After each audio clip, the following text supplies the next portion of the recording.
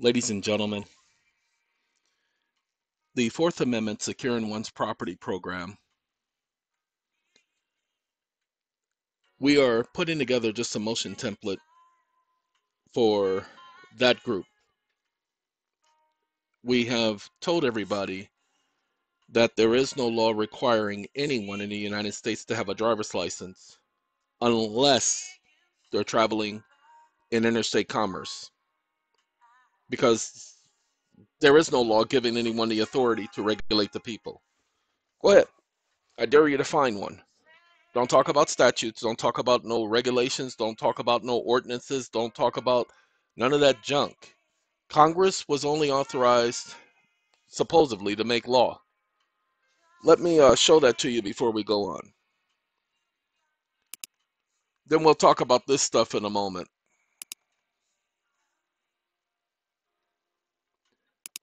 Wake up. First Amendment, United States Constitution.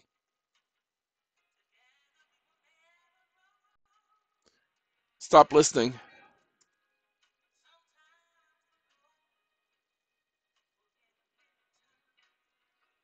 I want you all to pay attention to the Constitution. Well, what they call the Constitution. The First Amendment provides that Congress, it came back on. Let's permanently seal it so it don't bother me no more. Hold on now. Let's get back to that top portion. Congress, it did it again. Hold on, ladies and gentlemen, that's wrong. Congress makes no law respecting the establishment of religion or prohibiting its free exercise to protect the freedom of speech. No, that's not what it says. So let's go ahead and read it. I don't want let's do this one right here. Congress shall make no law. Ladies and gentlemen, Congress was never supposed to be making law. But because it says Congress shall make no law, it is presumed that only Congress gets to make the law. Why? Because this says respecting the establishment of religion or prohibiting the free exercise thereof, or abridging the rights to the freedom of speech, or abridging the rights to freedom of the press, or abridging the right of the people to peacefully assemble, or abridging the rights of the people to petition government for redress of grievance. They are strictly prohibited from doing so. Now hold on. Because this says Congress shall make no law, it is presumed that Congress has the right to make no law. No, this Congress shall make no law was respecting these things. Now hold on. Let's go back to the other one. This one says the Bill of Rights. So all of these go together, ladies and gentlemen. Now this stops at 9, but it's 10. It was supposed to be 13, but they got rid of the other ones because they weren't worth it incorporating. Okay, ladies and gentlemen, these are not part of the Bill of Rights. See, that's why it says letter amendments. Most of these were not enacted by the people. Now, hold on. Make sure you understand. Each one of these were ratified by the people, not by Congress. Well, Congress did ratify them. That's right, but the people had a say-so in each one of these. That's why they've never been touched. Nobody has ever tried to amend a single one of these rights. Why? Because if they did, the whole nation has to vote on these amendments. Just go back and do your research. Now it says the Bill of Rights became law in 1791. Actually, yeah, that's not actually true, but we'll let them believe that. But please understand, the Bill of Rights is the Constitution. This other junk is not the Constitution. Okay? That is, none of this was ratified by the people. Okay, look, congressional pay raises. The people didn't vote on that.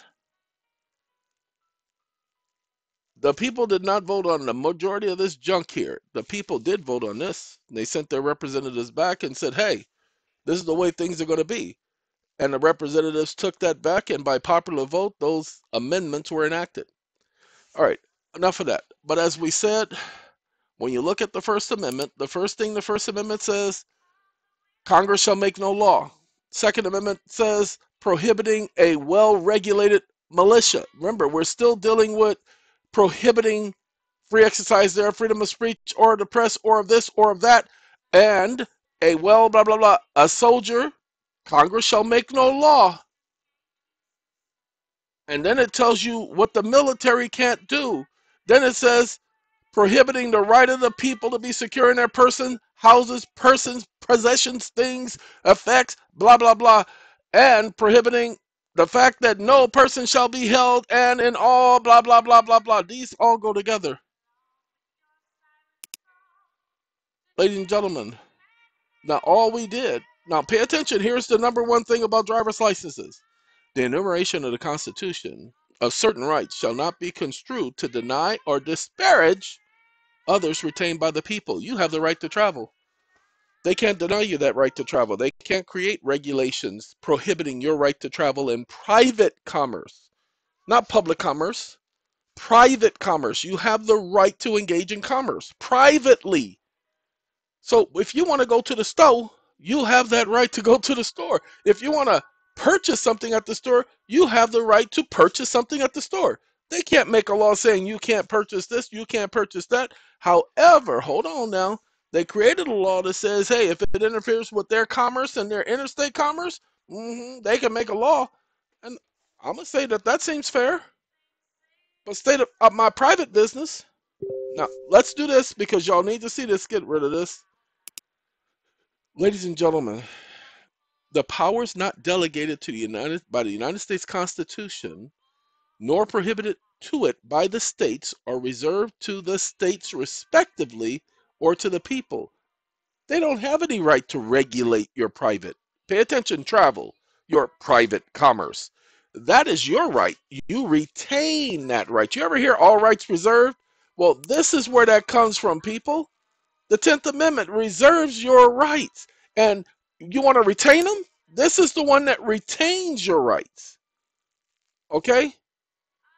You have secured rights. That's what the Constitution does. It secures your rights. You see how this thing goes? State rights? Pay attention. The people.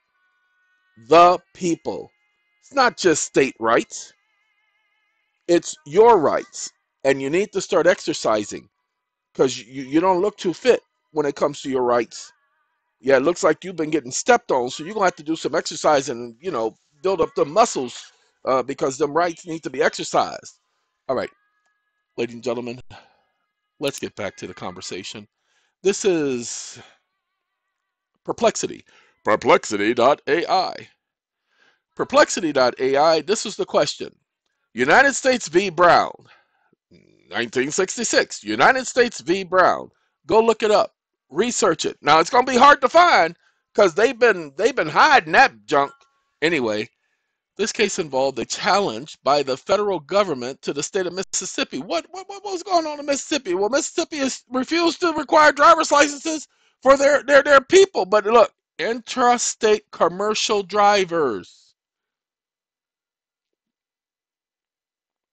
The Fifth Circuit Court of Appeals held that it did not require the states to license drivers in intrastate, within the state, interstate, between the states, intra, within the state, as the act's purpose was to promote construction of highways and not to regulate drivers' qualifications. That was what I put in there. So this is what Perplexity answers. The case of the United States v. Brown, blah, blah, blah, blah, blah, involved a challenge to the federal government to the state of Mississippi refusal to require driver's license for intrastate commercial drivers.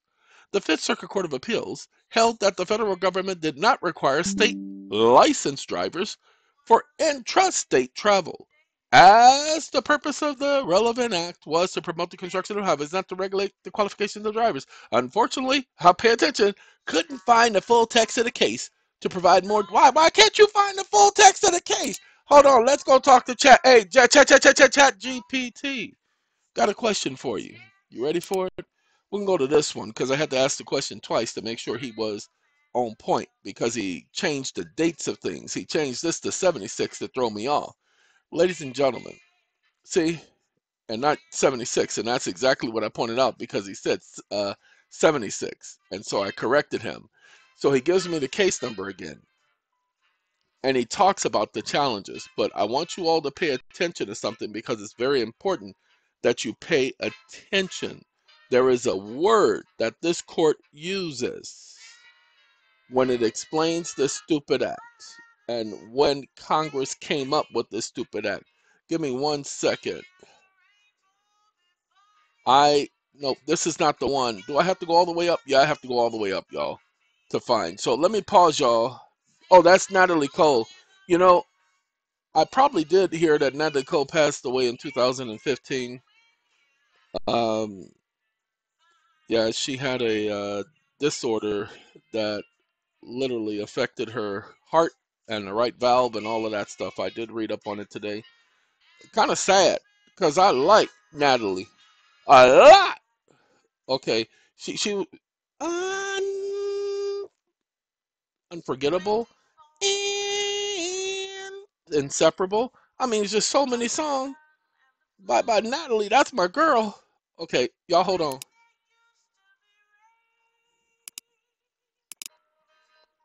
I just want to prove to you guys, we're going to use this case right here and this one.